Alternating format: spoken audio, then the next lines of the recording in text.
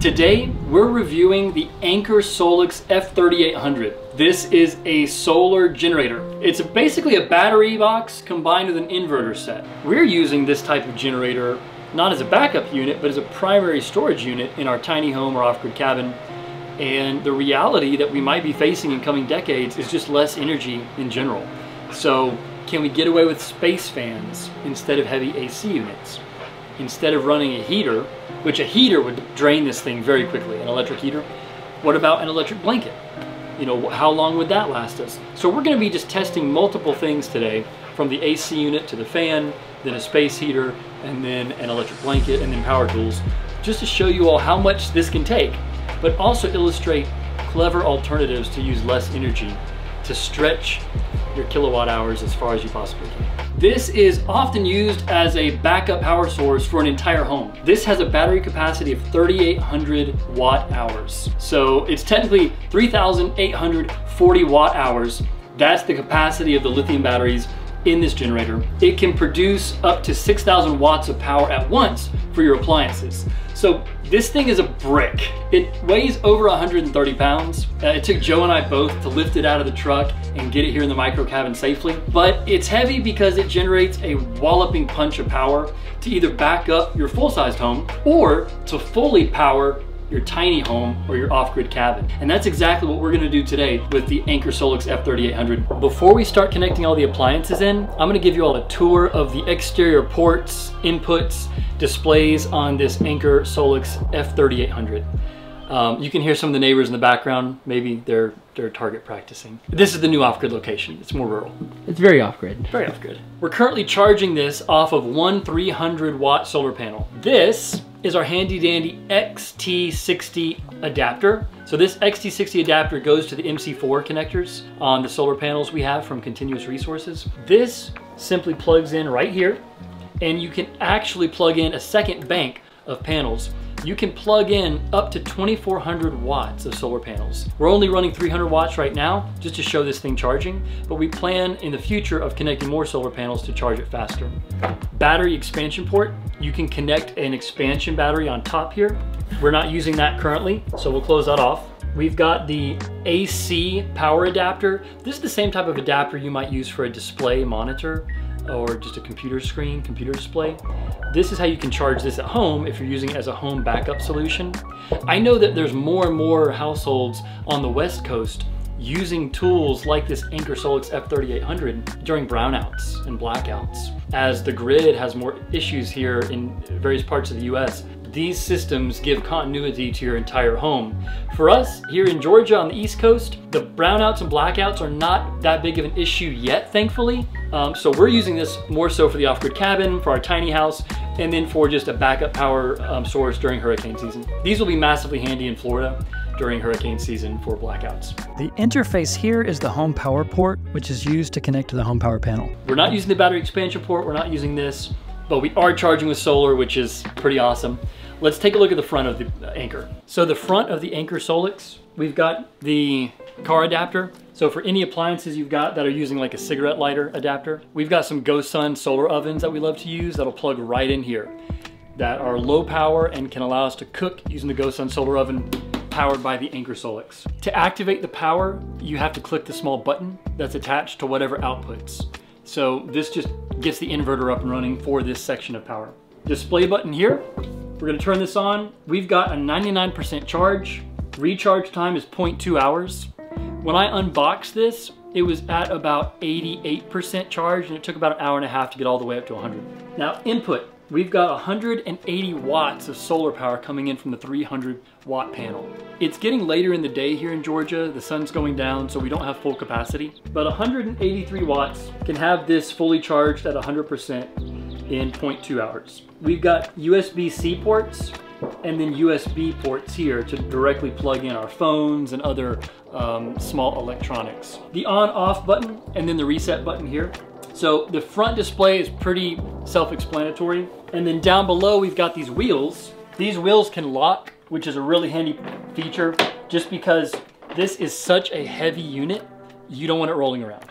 All right, this is the side that matters the most to me. We've got 120 volt or 240 volt max. You could actually plug in a washing machine, a stove. You can plug in your biggest appliances directly into these larger ports up here. Now, most of what we'll be doing here in the micro cabin is going to involve just our standard 120 volt wall sockets. There's overcharge protection breakers here, so if we need to, we can reset these. Most of what we'll be using though is just 120 volt AC appliances and then a few 12 volt DC ones that go in the carport. The battery pack is what's being charged by the solar panels, and then the inverter is what gives us AC power. The battery inverter are all in one. That's why these are commonly called solar generators. There's not much going on here in the back. There's really nothing going on in the back. So we'll wheel this back around. We've got this handle up here, Joe. This button releases the handle it's basically like to make it a dolly. I think that's pretty cool for moving it around. Because for most people, this will live in your garage. Or if you're not in a regular suburban home, your tiny house or micro cabin, or even your yurt. All right, so we're gonna flip this thing over. When you load this into the bed of a truck, or if you move this in the back of your car, this is the handle you always want to use in addition to the handle here. And honestly, I'd recommend moving with 2 people. You don't want to throw your back out. I believe it's just over 130 pounds. So this bad boy's got some heft, but it does deliver when it comes to power. 6,000 watts of power delivered at once, AC, and then it's got 3.8 kilowatt hour capacity. All right, let's start plugging things in and put it to the real test now that we're done with the tour. The most important appliance here in the Southeast, in Georgia in particular, might just be air conditioning. Honestly, if you look at the numbers, not a whole lot of people lived in the South until after the 1960s. It was after the invention and the widespread adoption of air conditioning that the Sun Belt really boomed. So we're gonna start off by putting this to the test with an air conditioning unit for the micro cabin. Right now it's March and it's pleasantly cool outside, but you give it a few months and it is going to be a roasting oven here in Georgia. So if your power goes out and you don't have AC, that's gonna be one of the first things you wanna power up. So we're gonna connect a window AC unit, now vents to the window. We'll connect that up to the Anker, and let's see how many hours of use we get out of it. Pardon the mess in our cabin. We've moved it and we're still in construction mode, so the cabin's a bit of a mess, but that won't interfere with us testing the Anker SOLIX. So I'm gonna plug this into the panel over here. We're just gonna plug that in, and then we're gonna turn on the inverter. The AC unit beeped. It's on. A little smattering of dust came out. Little dog hair. Lovely. Ooh, that's nice and cool. Even with it being mild outside, this does feel good. So we've got this set to 70 degrees. We're cooling. Let's see what the power draw is on the Anker. It's charged at 100%. Remaining charge 1.3 days. It's saying our output is 57 watts. We're gonna have to wait a minute. That should rise.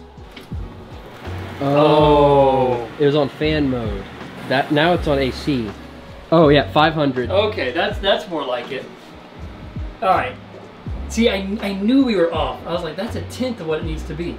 At the current rate of power draw with the AC unit at 562 watts, that would last us 5.6 hours. And that's about what I was hoping for. I knew it would, I'd be shocked if the AC unit was gonna power, run for a day or more.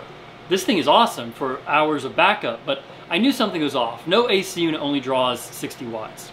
It's drawing 599 watts right now. So we're drawing 10% of what this thing can deliver watt-wise. So this can deliver 6,000 watts at once.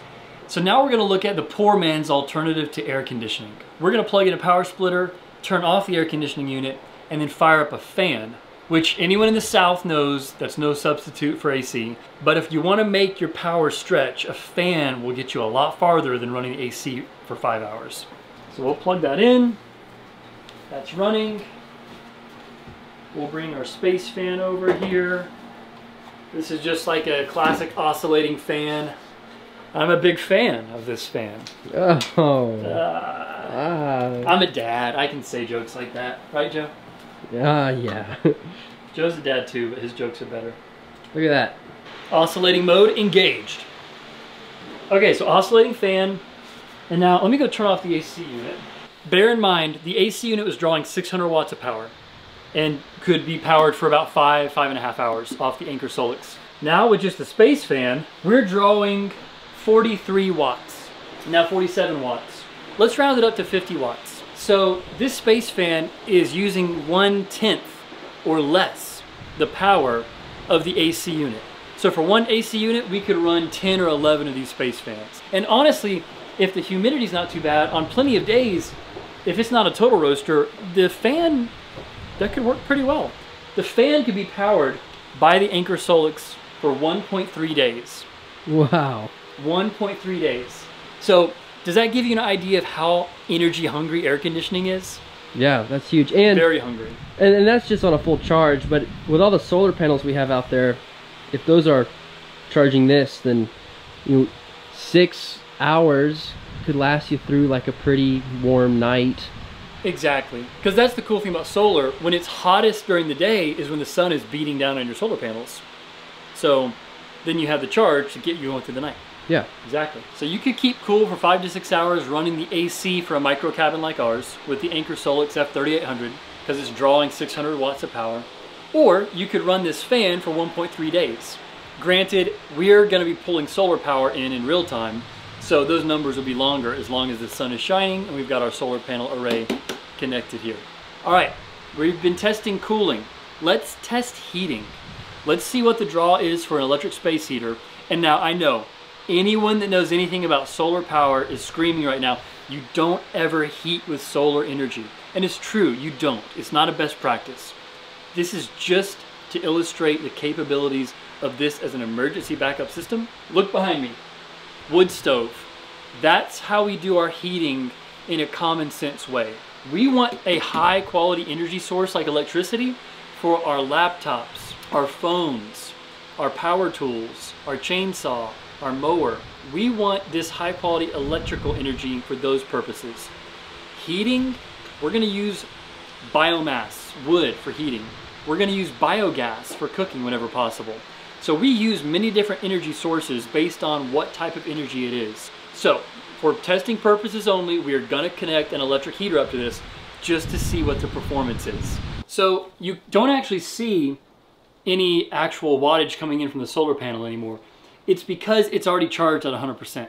The lithium batteries cannot overcharge, it's bad for them. So it cuts the charging after 100% is reached. It's verboten, but we're going to test the electric heater. Now, in an emergency situation, of course you could run an electric heater from a battery bank. It just draws so much power, it's just not advisable to do in a normal setting. But for testing purposes, here we go. Now I've got a power extension splitter here, just to make it easier to plug in, because we're gonna have a lot of things plugged into this Anker SOLIX by the end of the day. So let's plug in our heater, turn it on max. All right, this heater would heat up our little micro cabin very quickly. It smells weird. It smells weird? Oh, it's just a heater. It's a very old heater. Like it's not a ceramic heater, it's not a new heater. Well, 1,434 watts. We could run this heater for 2.2 hours. If your power's out in like a hurricane or some blackout and it's frigid outside, so hypothetically, let's say that you're trying to keep yourself warm at night. You run a heater to warm the entire room, but your whole room doesn't need to be warmed, only you do. This is where we're trying to get clever with our off-grid living. Instead of powering an electric space heater from a battery bank charged by solar, hypothetically, if we're not using our wood stove, what if we just use an electric blanket? Let me go grab an electric blanket and let's see what the power draw of an electric blanket is, because that would keep you warm enough in a cabin like this.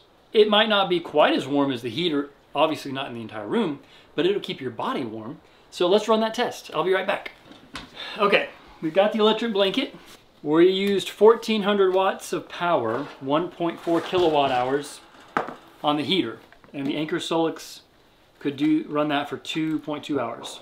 Now let's say that it's a chilly night and I want to be warm the entire night, not just 2.2 hours. I've got my electric blanket here. I just plug this in. Low, medium, high. So we'll start with low, just for kicks. So on low, we're using 50 watts of power. 50 watts versus 1,400 plus. So, I mean, 1,400 watts of power. That's 1/28th the power. And it's already getting toasty in here. Like, it's getting warm. Let's say it's a really cold night. You know, we're in the South, So we don't know what cold really is compared to you folks in Minnesota. Joe used to live in North Dakota, so Joe knows what cold is. It was awful. All right, medium, 37. Looks like medium's kind of still hanging around the same zone. Let's just go straight to high. Let's go straight to as warm as it gets in this blanket.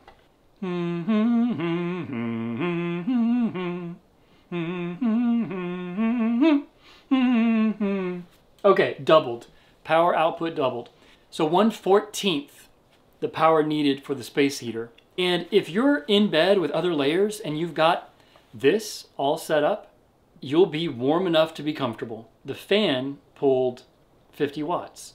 So the fan and the electric blanket, those are your frugal ways of stretching your battery bank if you're in a prolonged emergency situation, or if you're just living off grid in a tiny cabin like this. Okay, so heater check, blanket check, AC unit check, fan check. Okay, we're gonna plug a leaf blower into the Anker SOLIX F3800, just because I really don't know what type of wattage a leaf blower is gonna pull. I'm actually not gonna blow anything either, because I just put straw down to grow grass, and I don't wanna blow the straw away. So we're just gonna move air. So bad, it's not funny.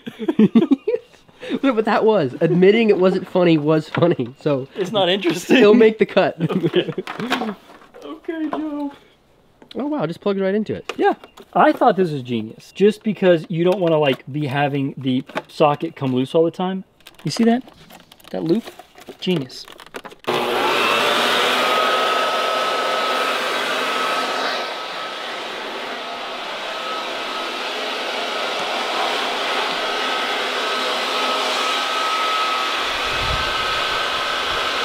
This leaf blower is pulling 830 watts of power.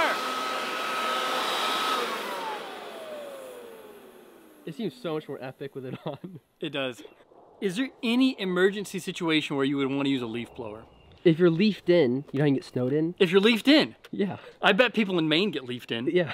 New England, fall? Do y'all get leafed in?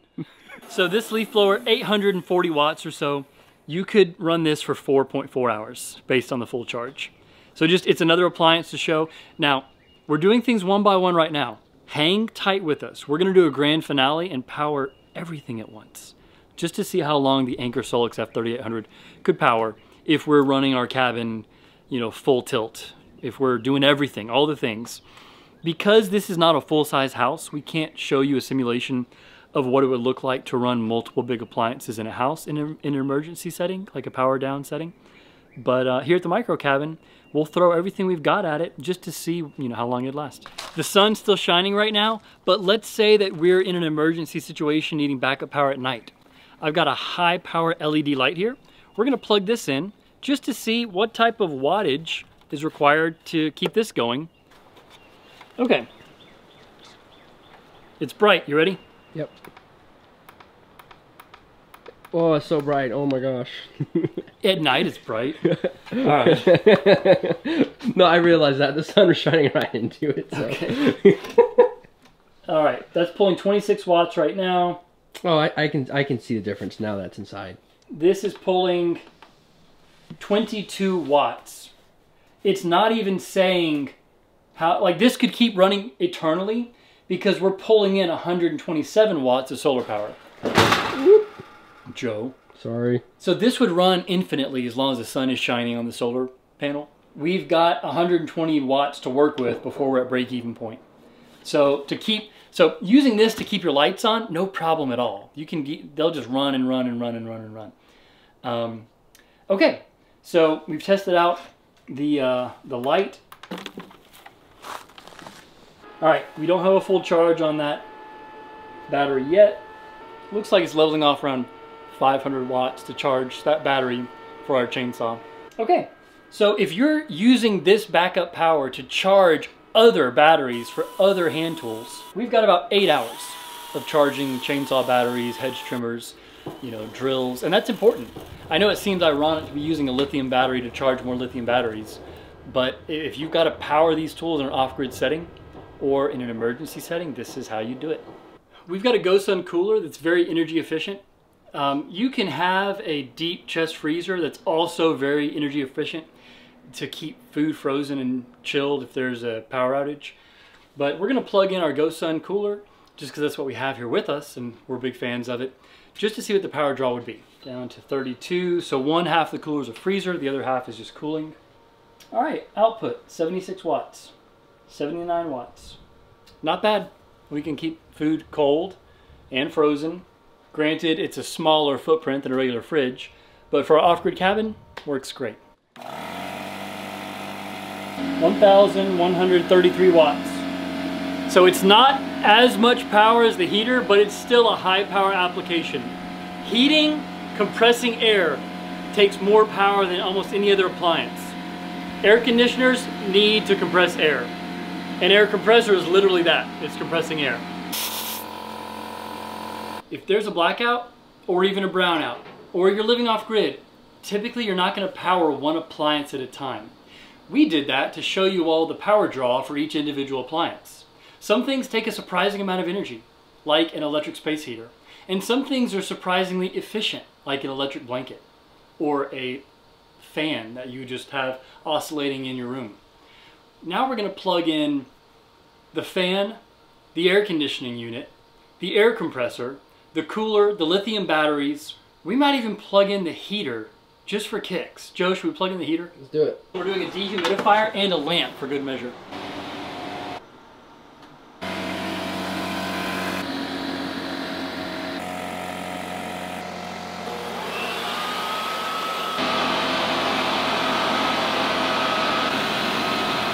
With everything running, the Anker SOLIX could keep going for 45 minutes. And we're still not maxing out the 6,000 watt AC capacity. So we're running a oscillating fan, a space heater, AC unit, dehumidifier. We're running a cooler freezer combo. We're charging a lithium ion battery. I'm running an air compressor, and we've got a leaf blower all going at the same time. And the Anker SOLIX F3800 continues to chug. Here at the off-grid micro cabin, we would never power all of these things at once. But we didn't even break 4,000 watts of draw, and this can handle 6,000 watts of draw concurrently. This would easily power the off-grid micro cabin. Here, we would keep the cooler running all the time. We might run the AC unit periodically. We'd run the fan frequently, the electric blanket, the air compressor once in a while, the leaf blower or lithium ion batteries for power tools once in a while. But we would never do them all at once. We would only use a fraction of this power for the off-grid micro cabin. For my own home, or Joe's home, this would power our needs in a blackout for hours and hours. We'd only be running 2 or 3 appliances at once. But you can see it can do so many at once because of the inverter capacity and the battery storage capacity. I've been impressed with the product. We've still got to be testing for months on end to experience the full capabilities of a generator like this. But during the initial stress test, I'd say it did really well. Joe, what do you think? I'm impressed. We're impressed. Anker SOLIX F3800. If you're in an area that's prone to blackouts or brownouts, or if you're going off grid, this is a solid option and we'd recommend it.